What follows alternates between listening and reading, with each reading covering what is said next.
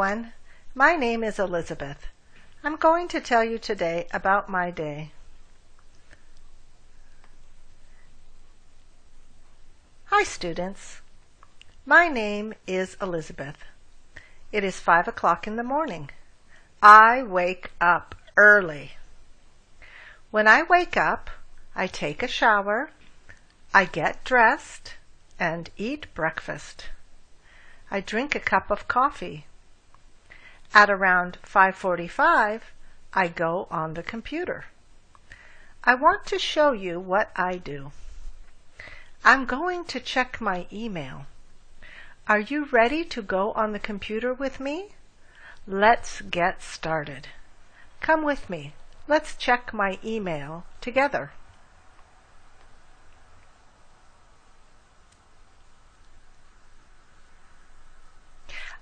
I turn on the computer and wait a couple of seconds for it to warm up.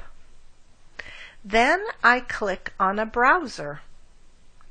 A browser is like a car to drive me to the internet. There are many kinds of browsers, just like there are many kinds of cars. The name of my browser is Firefox, and here's Firefox. Next slide. Now I'm on the internet. I want to check my emails, so I go to the address bar and type in Comcast.com to tell the internet where I want to go. I type in Comcast.com because I have a Comcast email account. And then I click Enter. Now I'm at my Comcast email.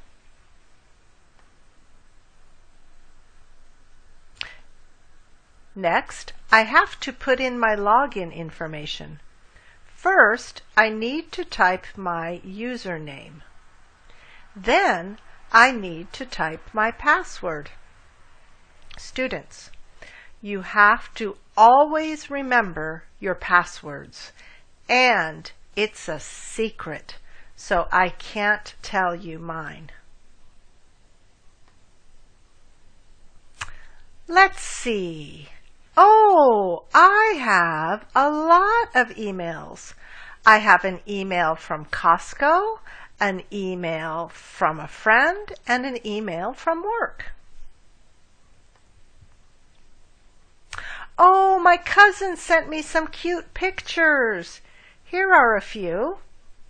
I'm going to spend 15 minutes reading my email. These are my cousin's children. And this is Madison, and here she is here. The children are so cute. Oh no, I spent a lot of time reading my emails. Now I have to get going. It's getting late. So I log out of email, and I don't need the internet anymore. So I close the browser. Goodbye, Internet.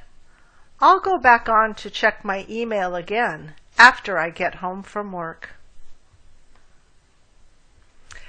So today, on the computer, you saw me check my email. I check my email every morning and every evening. I think you will start checking your email every morning and every evening too. Maybe you are checking your email every day already. Goodbye. Please listen to my story and read my story again.